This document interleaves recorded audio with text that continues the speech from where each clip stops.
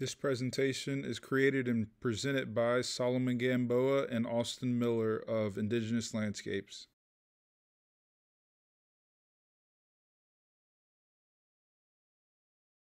Native plants are plants that are indigenous to a particular region, which for the United States means plants that were naturally here upon arrival of European colonization. Native plants co-evolved with each other and native wildlife and insects to form ecosystems.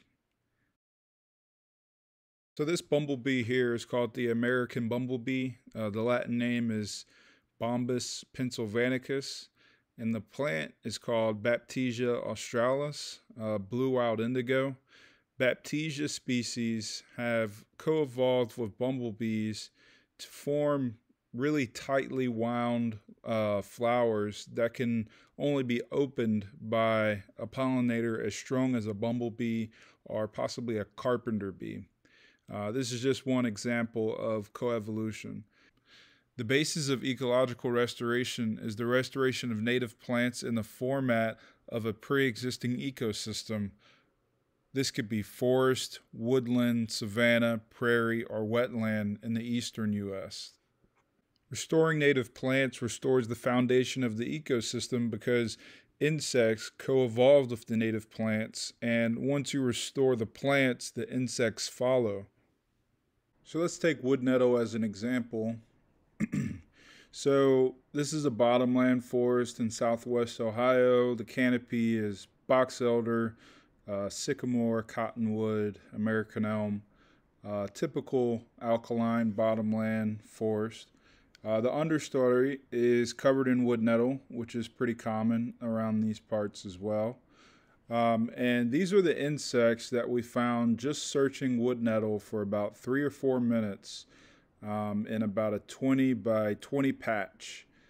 All of these insects either are using the wood nettle as cover or using some part of the plant for food.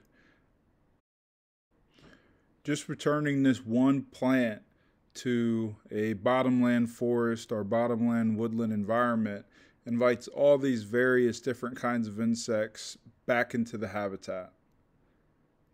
By producing insects and other arthropods like arachnids and crustaceans, this is how native plants restore the foundation of the ecosystem.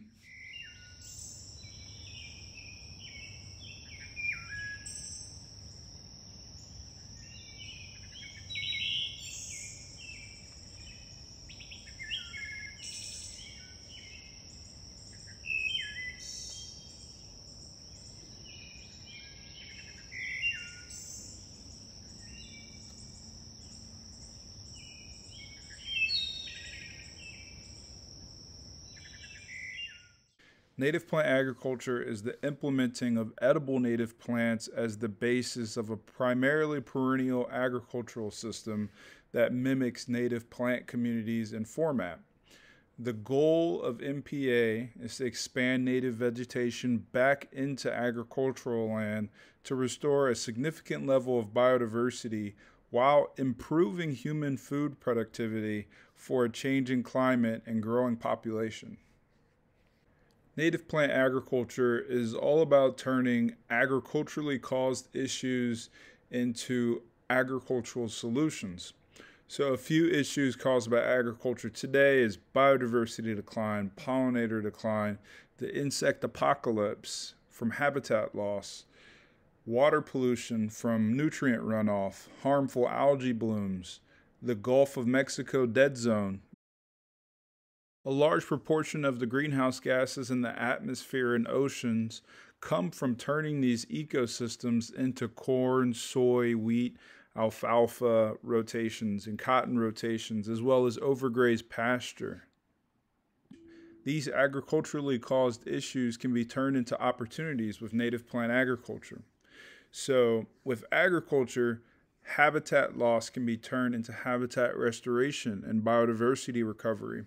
Because the native plant agricultural system is primarily perennial, it will reduce nutrient runoff and resequester greenhouse gases through ecosystem restoration while producing food. Plants account for about 82% of the total biomass on Earth and are the foundation of nearly all ecosystems. So when native plants are restored on cropland, the base of the ecosystem is being rebuilt. Native plants are consumed by insects, amphibians, mammals, and birds, acting as the link in the food chain between the energy of the sun and the life forms of the ecosystem. Native insects are the primary consumers of native plants and the bedrock of the food chain. So when native plants are restored on cropland and native insects recolonize the ecosystem, these two most essential parts of the ecology allow wildlife to thrive. The orders of insects on this chart represent the thousands of species of insects that can repopulate the ecosystem once native plants are restored onto cropland.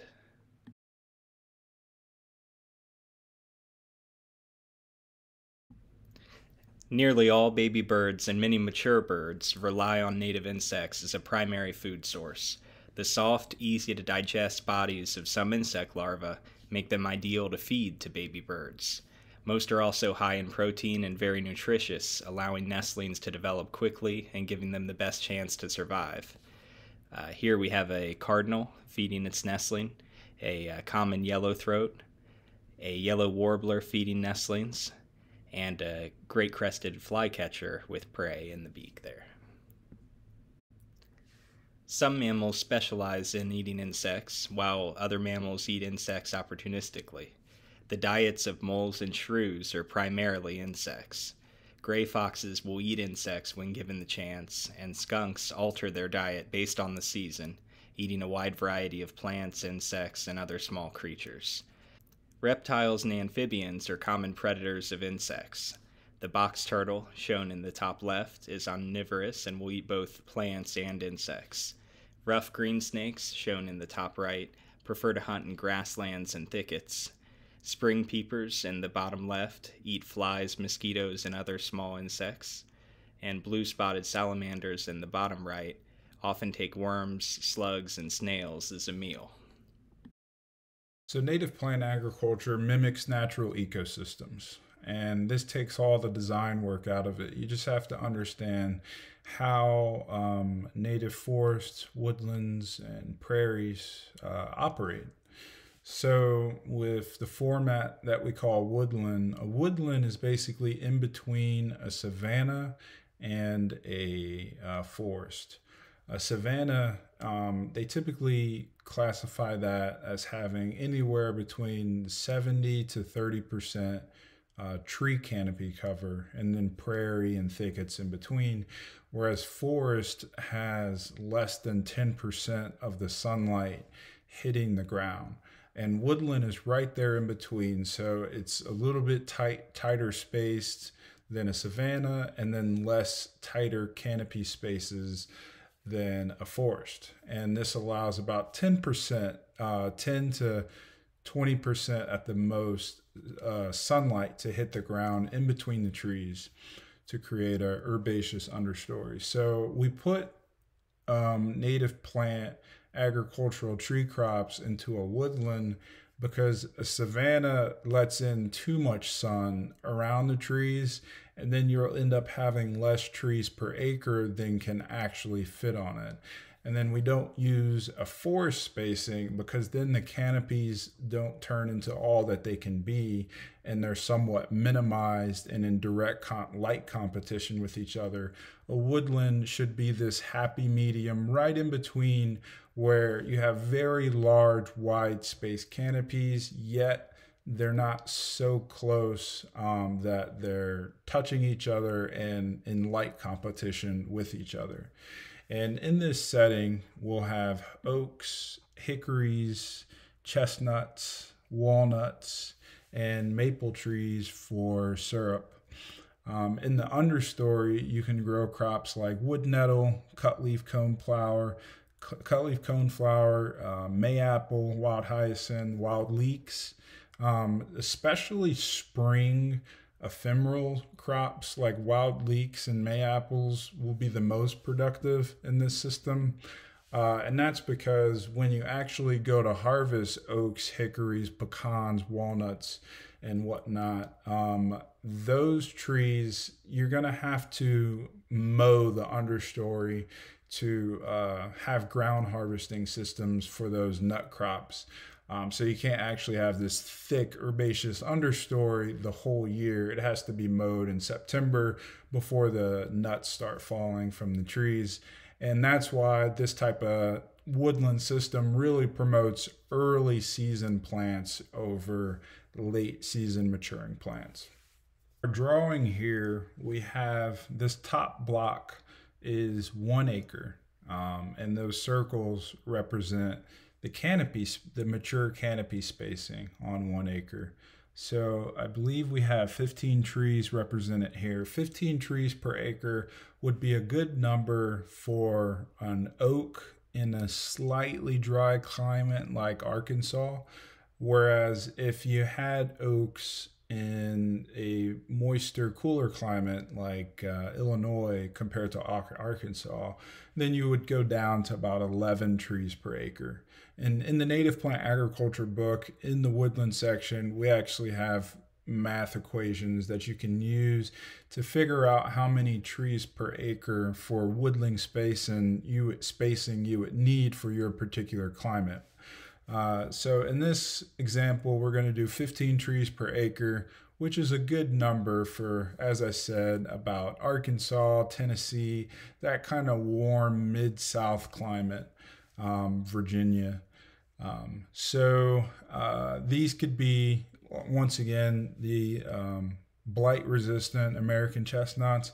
They can be various hickory species that we saw on the chart, oaks, walnuts, and pecans.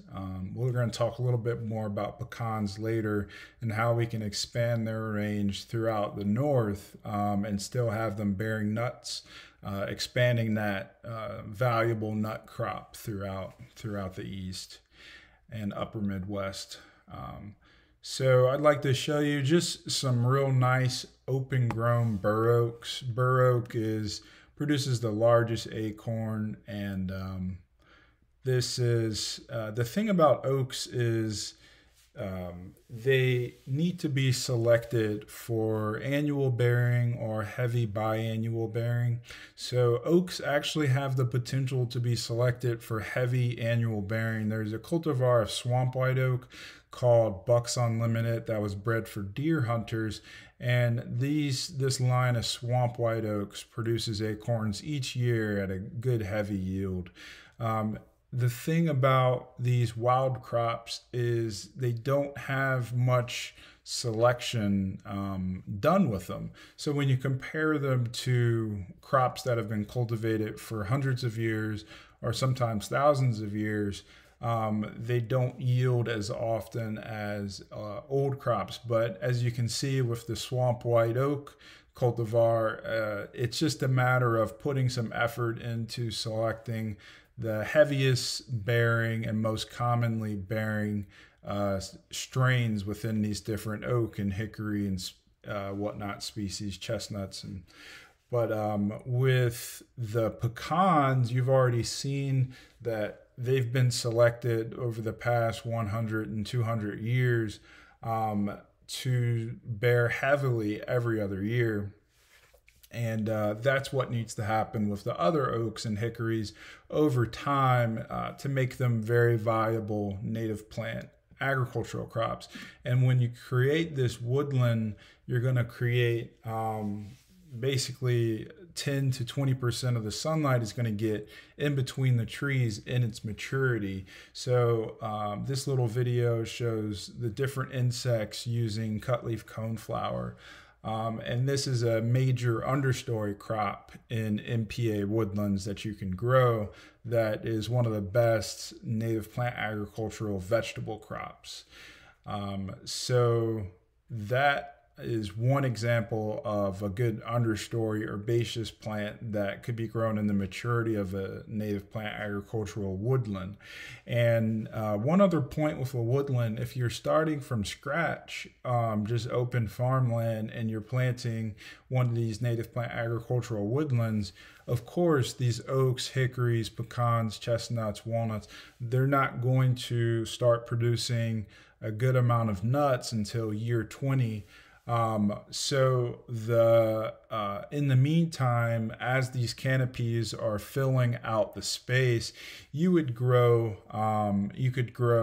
most likely you would want to go with native plant herbaceous crops or sub-thicket, which we'll talk about at the end of the presentation.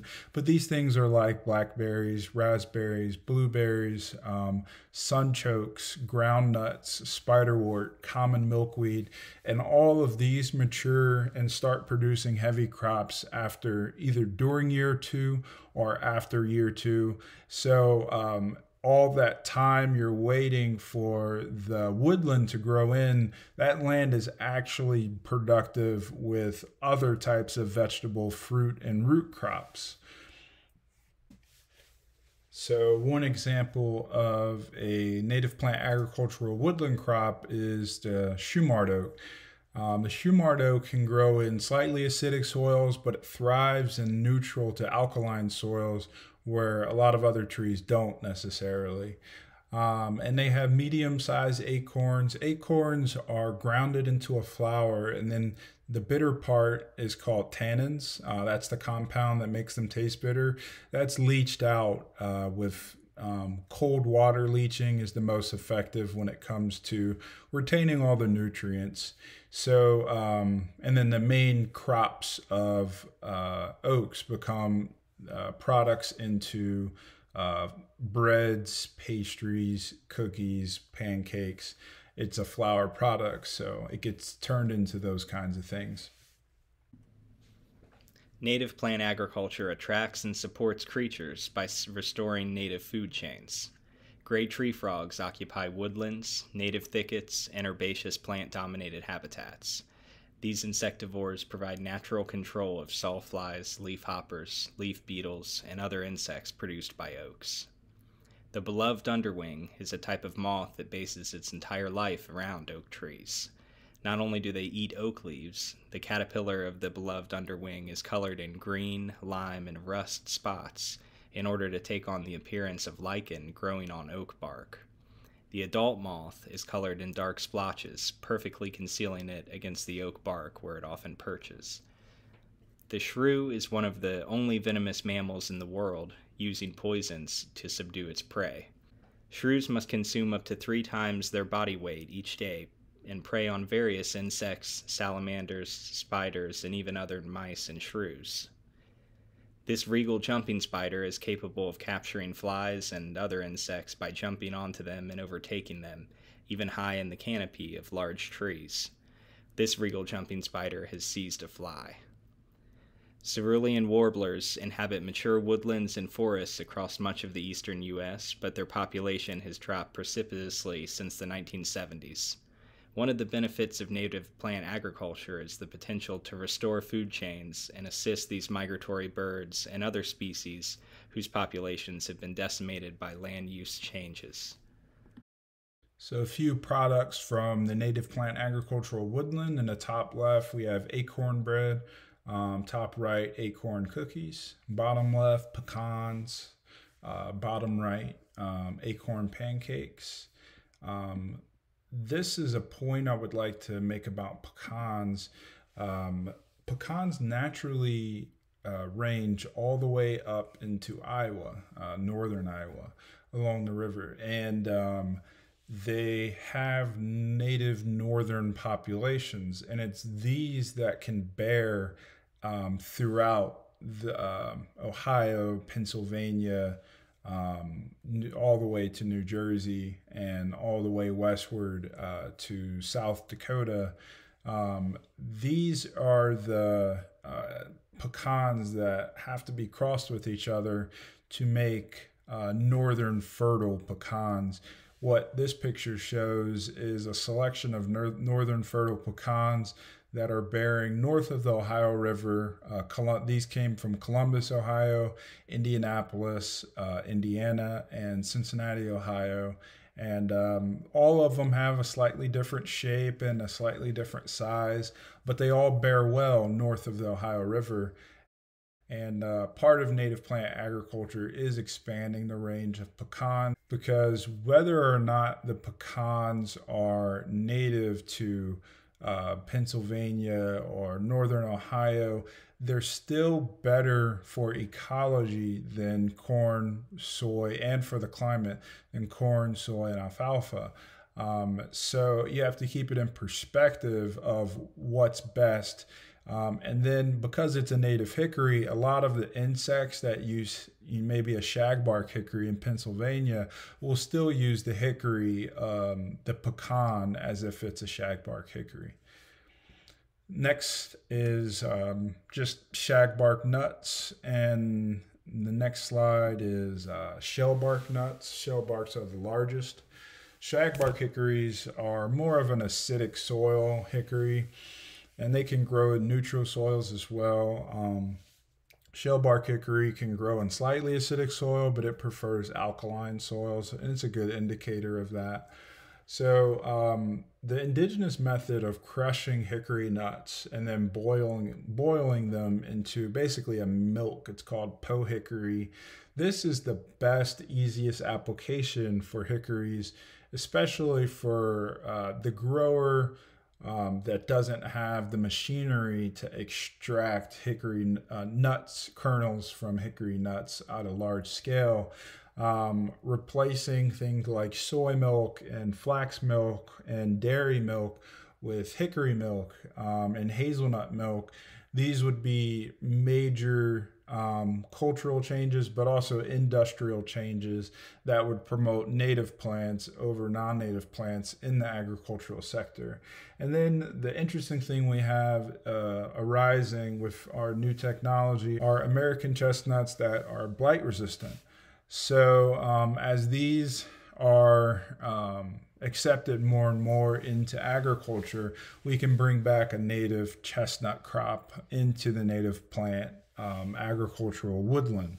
And one note about yellow bud hickory, Carya cordiformis, also known as bitternut hickory, it's one of the highest hickory nuts in oil, and it has a soft shell, so it can be pressed with commercial presses into oil products. Moving on to the subwoodland. The subwoodland is not an actual ecosystem. It's more of a format, an agricultural format that we've created because persimmons and red mulberries are two native plant agricultural crops that do not cooperate with the native plant woodland or the native plant agricultural thickets. So they get too large to coexist with thickets like native plums and native hazelnuts. And then they're too small to compete with oaks and hickories and walnuts and chestnuts. So we have to create this subcategory for them where they can thrive and mature and have maximum yields without being outcompeted by their neighbors. So this format only has two native plant agricultural crops. That's the native persimmon and the native mulberry. If you take a look at this drawing, this is oriented north to south. So on the south side of the woodland, you have the subwoodland, and that's representing a little bit under 1 acre right there, while the woodland is 1 acre itself. So the subwoodland in this drawing is 15% of the plot, and the woodland in this drawing is 30% of the plot. So it's about half as much as the woodland. And this little video just shows the red mulberry. The red mulberry has really large leaves and they're edible. Now in certain full sun conditions, they can have smaller leaves. But this one's grown on a wood edge, so it has pretty large leaves. And this first picture shows invasive white mulberry leaves, and the second picture shows the native red mulberry leaf.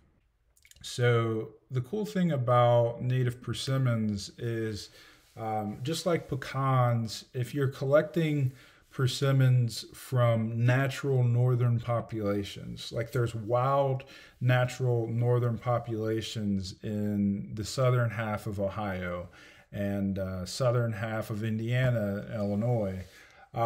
When you collect from those, you're actually going to get persimmons that do not hang on to the tree into the late fall and early winter.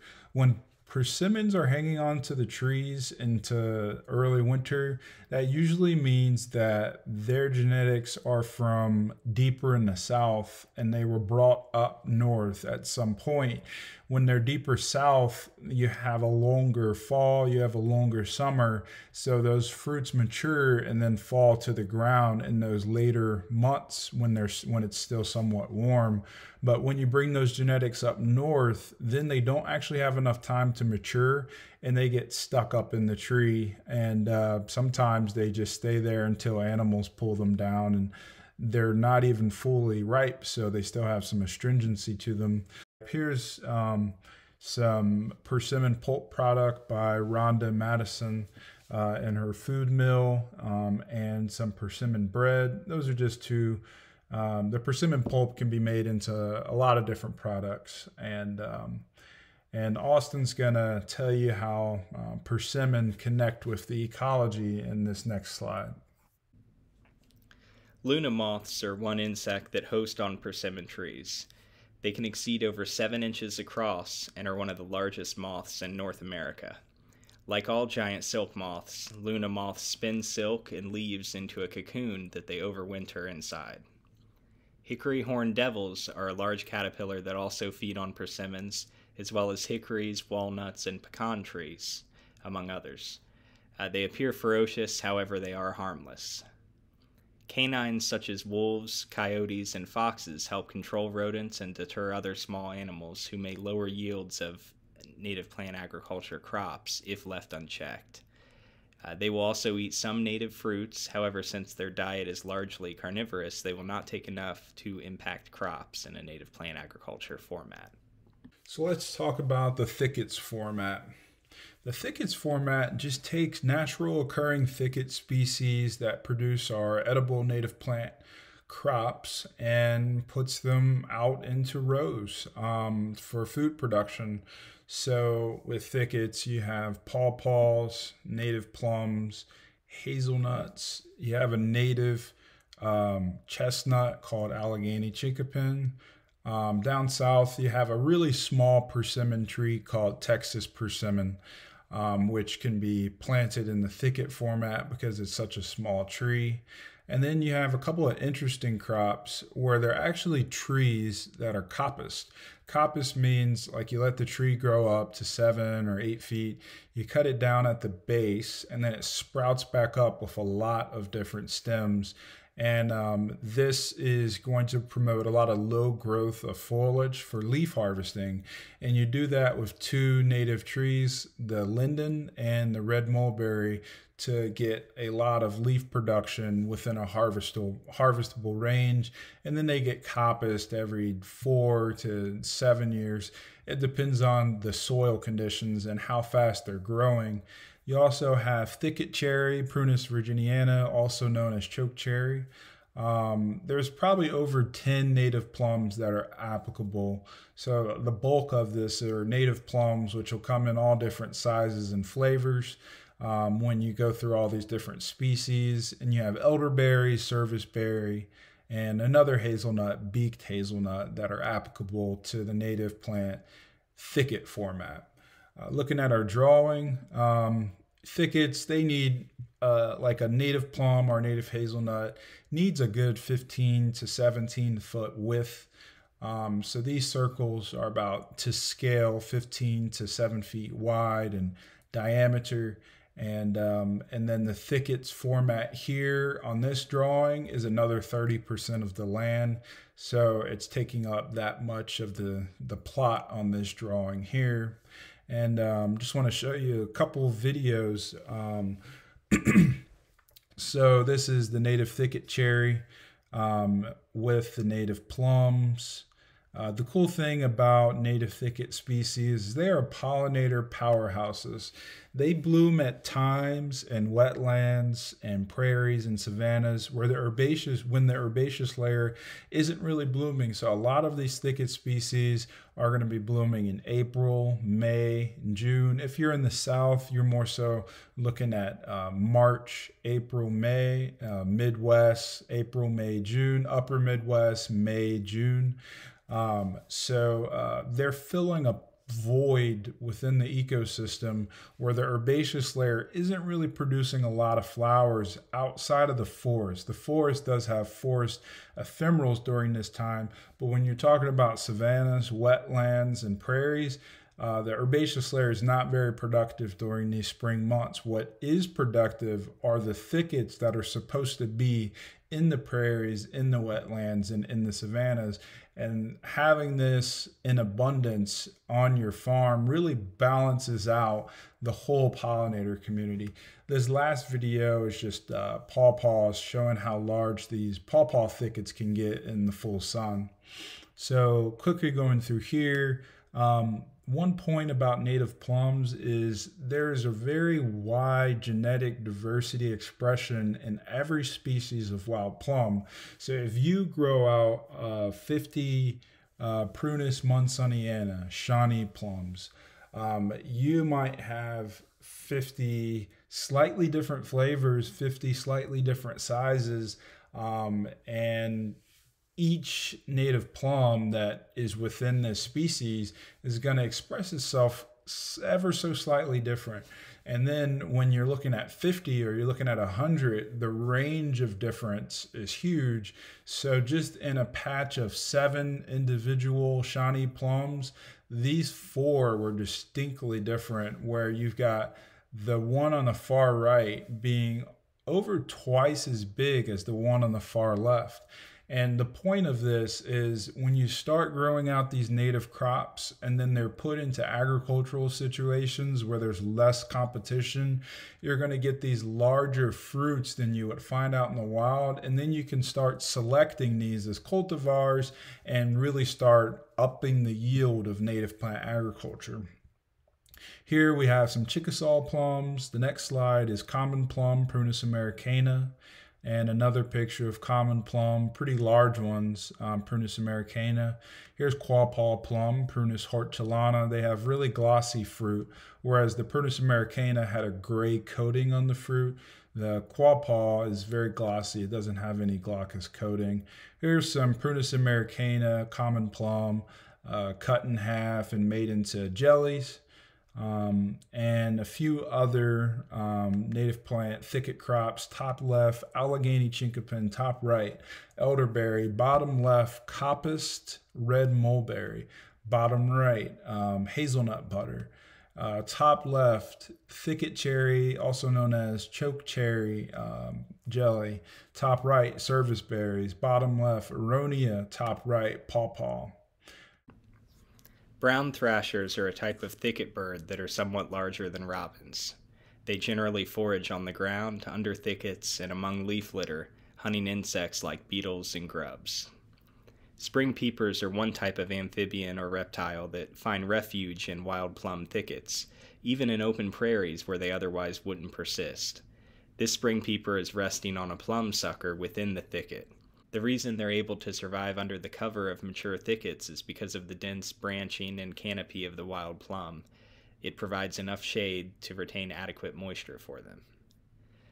Red-humped sallows feed on plum leaves, fueling their growth into an adult butterfly. White-dotted prominents are another type of caterpillar that feeds on plum leaves, among other plant species.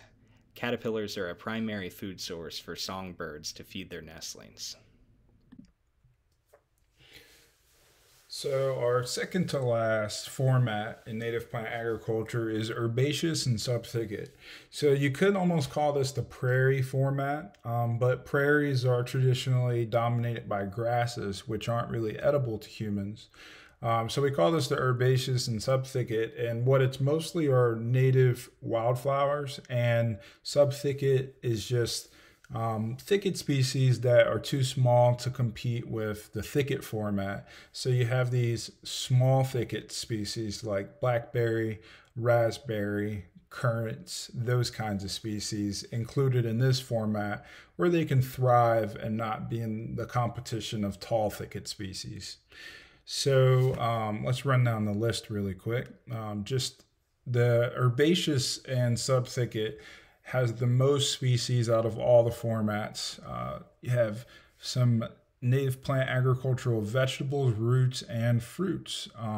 So you have the pasture thistle, which produces an edible root. Purple mallow poppy produces a nice edible root. Plants like arrowhead is another edible root, and liatris. And then you have some vegetables with the two spiderwort species, Virginia spiderwort and Ohio spiderwort. Common milkweed is edible cooked. And then you have native amaranth species and chenopodiums, which are mostly used as vegetables. The grains on the wild chenopodiums and wild amaranths, the native ones, are just so small that they would have to be bred into strains to really be worth creating, which someone may do at some worth producing. Which someone may do at some point, but for now they're just vegetable crops because you can eat amaranth and chenopodiums just like they're spinach, so they're just leaf crops. And then going forward, you have herbaceous and woody vine crops. So you have native grapes, fox grape, which you want to just use the cultivar for now, Concord grape, but we should be able to produce more native cultivars of Vitis labrusca in the future. Muscadine grape is an example of a native grape species that has been given cultivation attention and selected and bred. So you've got tons of muscadine grape cultivars that are mostly applicable south of the Ohio River. Then you have riverbank grape, which is wide ranging, and it's actually a vegetable crop. You can use the fruit, but they're small. They're very nicely lemon flavored, acidic flavored grapes. The riverbank grape is a vegetable crop because the leaf is palatable raw and it just has a lemon flavor without the bite. Passion flower can be either a vegetable crop or a fruit crop. You can cook the greens to make them edible, or you can use the fruit, which is a very nice citrusy flavor fruit. Pretty large too, a little bit smaller than a tennis ball.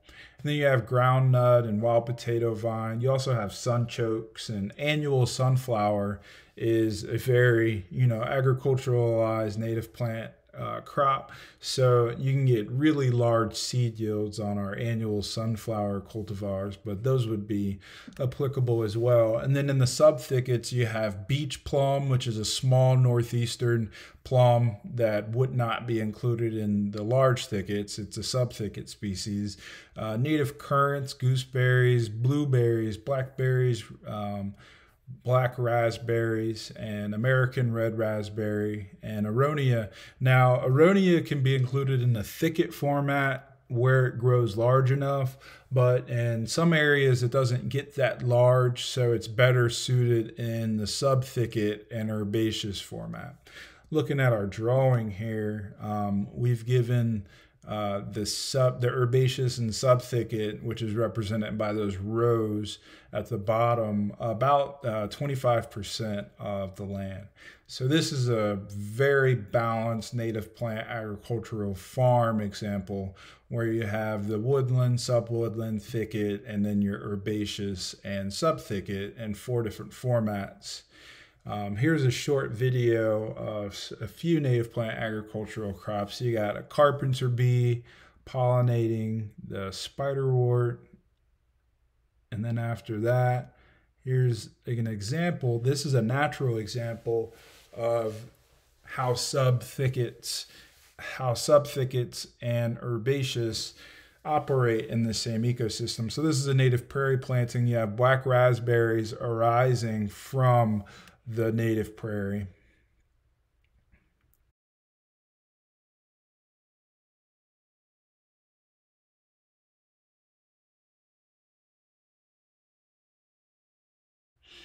And then we'd like to use Concord grape which is Vitis labrusca, cultivar Vitis labrusca, as an example of how this herbaceous part of the MPA farm supports the ecology of the farm. Gray catbirds often hunt along edges and openings and can frequently be seen exploring grapevines for food. Virginia creeper sphinx is a striking caterpillar that will host on Virginia creeper as well as grape. The oblong-winged katydid eats grape leaves, among other plants, and help form the base of the food chain that supports larger creatures. Let's take a quick 30-second breather and just watch these native insect activity on common milkweed.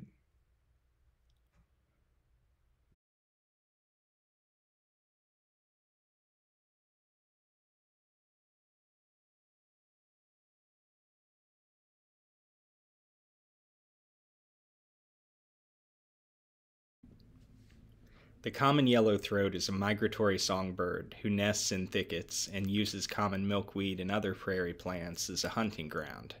Common yellowthroats feed their babies the bugs they find, often bringing back spiders, bees, and wasps, or various insect larvae to their youngsters. Monarch butterfly caterpillars require species in the milkweed family to host on.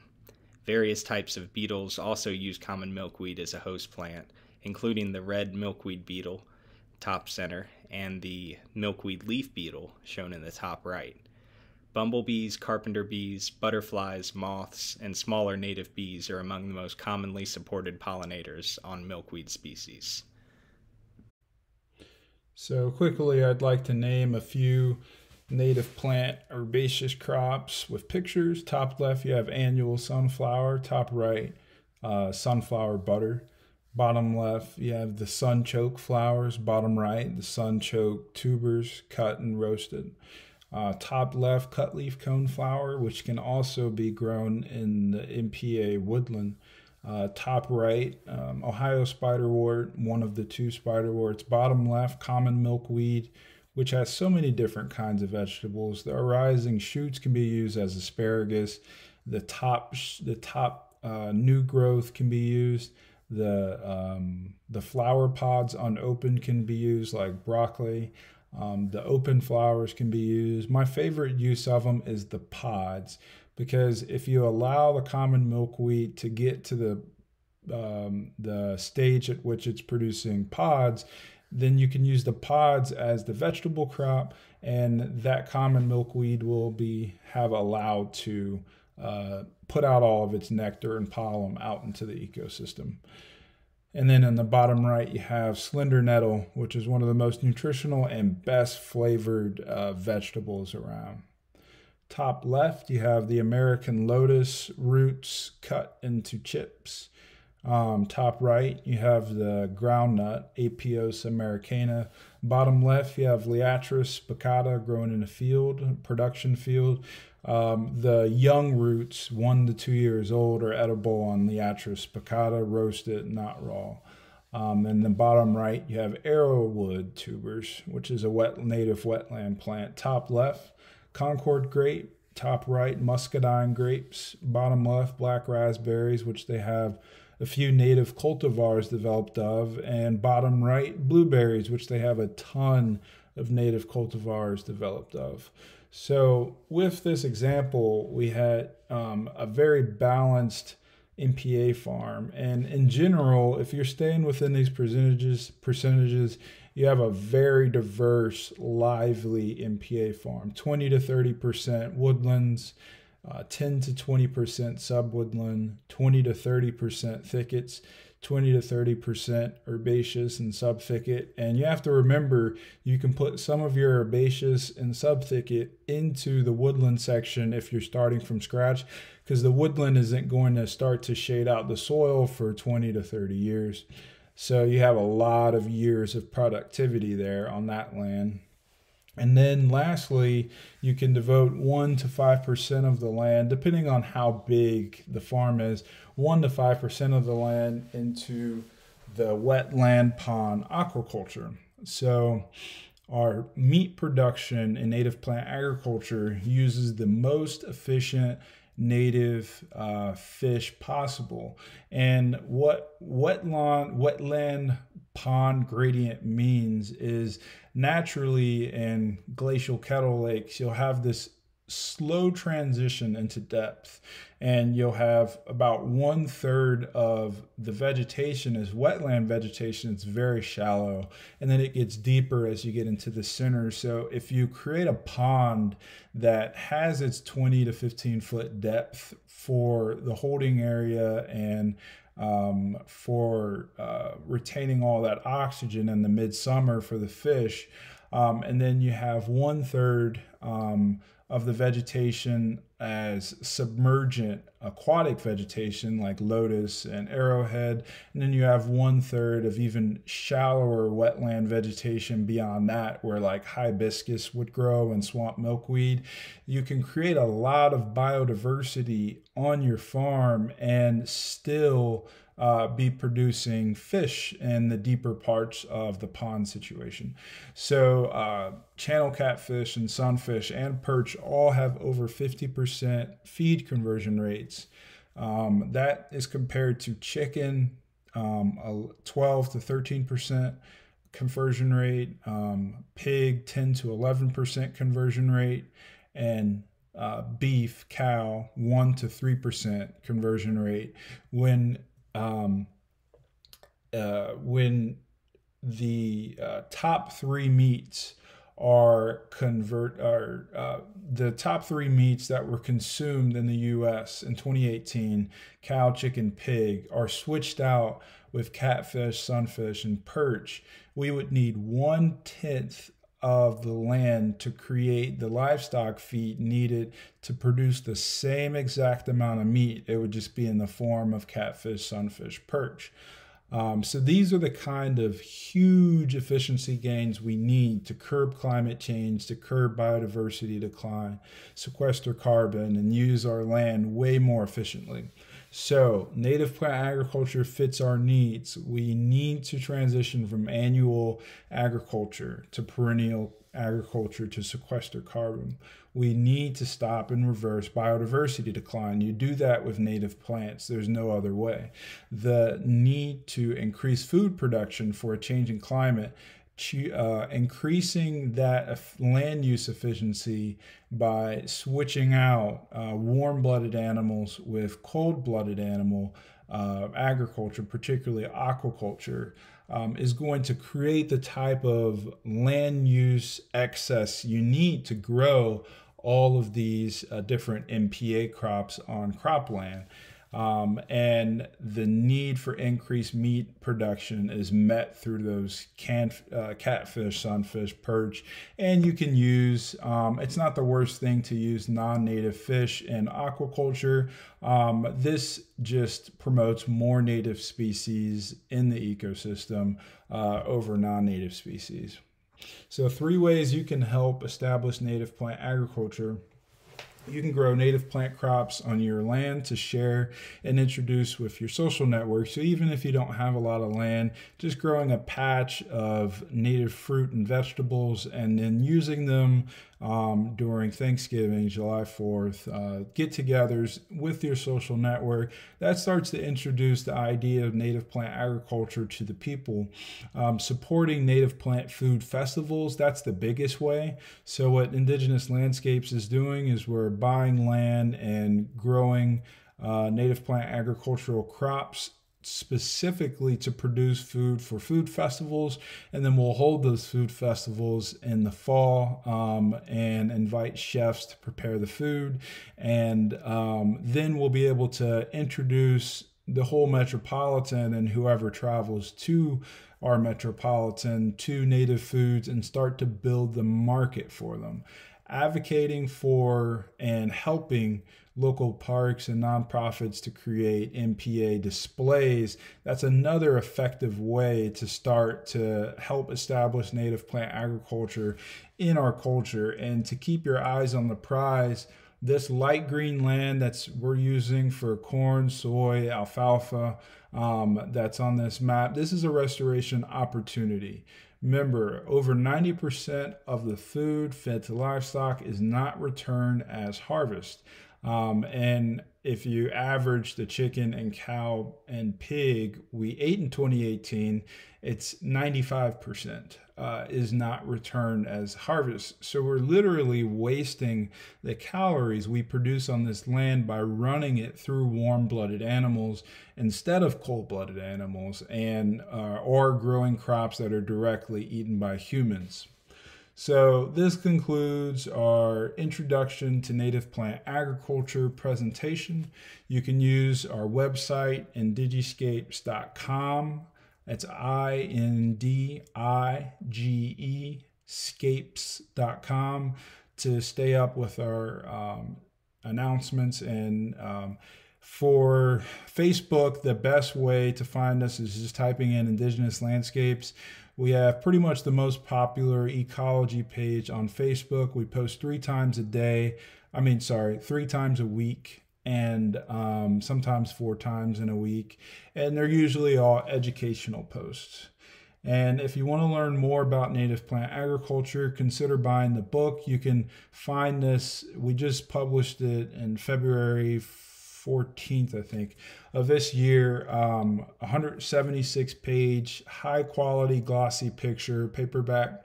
You can find it at indigiscapes.com. And this is volume 1, Responding to Biodiversity Loss and Climate Change with Large Scale Ecological Restoration. Thank you.